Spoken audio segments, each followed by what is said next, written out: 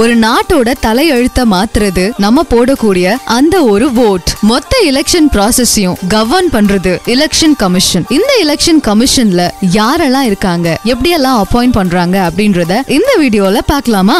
Article 324 படி chief election கமிஷனரை president of India appoint பண்ணுவாரு. Election கமிஷன்றது permanent, independent and impartial பாடி. சென்டர்லயும் ஸ்டேட்லயும் நடக்கக்கூடிய எந்த ஒரு எலெக்ஷனா இருந்தாலும் அதை கவர்ன் பண்ணக்கூடியது எலெக்ஷன் கமிஷன் தான். Lok Sabha, Rajya Sabha, state legislative assembly, state legislative council and office of president and vice president of a country, இவங்களோட எலெக்ஷன் ப்ராசஸ் மொத்தத்தையும் கவர்ன் பண்றது எலெக்ஷன் கமிஷன். 1950 இருந்து அக்டோபர் 15, 1989 வரைக்கும் எலெக்ஷன் கமிஷன்றது சிங்கிள் மெம்பர் பாடியா இருந்தது. அதாவது சீஃப் எலெக்ஷன் கமிஷனர் மட்டும்தான் இருந்தாரு. அக்டோபர் 16, 1989 அப்புறமா president of India அடிஷனலா 2 election கமிஷனர்ஸ appoint பண்ணாரு. அதுக்கு ரொம்ப முக்கியமான காரணம் வேலை பழு. முன்னாடி எல்லாம் ஓட்டிங் ஏஜ் அப்படின்றது 21 இருந்தது. 1989 வருஷம்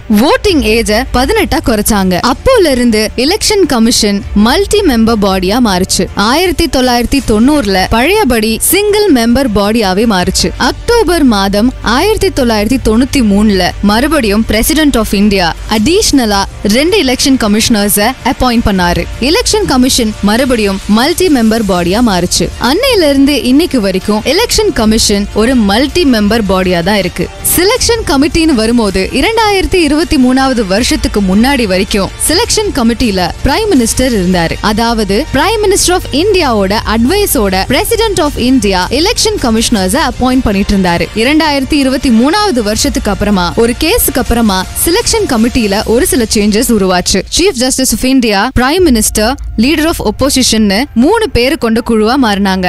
இந்த 3 பேர் கொண்ட குழு தான் அடுத்து பார்லிமெண்ட்ல லா பாஸ் ஆகுற வரைக்கும் எலெக்ஷன் கமிஷனர்ஸ் அப்பாயிண்ட் பண்ணணும் அப்படின்னு சொல்லியிருந்தாங்க. பட் அன்பார்ச்சுனேட்லி அதுக்கப்புறமா எந்த விதமான அப்பாயின்மெண்ட்ஸும் நடக்கல. But once parliament law pass பண்ண பின்னாடி prime minister of India, leader of opposition plus union மினிஸ்டர்னு 3 பேர் இந்த கமிட்டியில ஜாயின் பண்ணாங்க. இதுல ரொம்ப முக்கியமா எலெக்ஷன் கமிஷனரோட அப்பாயின்மெண்ட்னு வரும்போது மெஜாரிட்டி தான் டிசைட் பண்ணும். அண்ட் இந்த 3 பேர் கொண்ட குழுல யூனியன் மினிஸ்டரை செலக்ட் பண்றது பிரைம் மினிஸ்டர். இவங்க 3 பேர் சேர்ந்து எடுக்கக்கூடிய டெசிஷனை பிரசிடென்ட் கிட்ட சொல்லும் பொழுது பிரசிடென்ட் அந்த நபரை எலெக்ஷன் கமிஷனர், அதாவது சீஃப் எலெக்ஷன் கமிஷனரை அப்பாயிண்ட் பண்ணுவாங்க.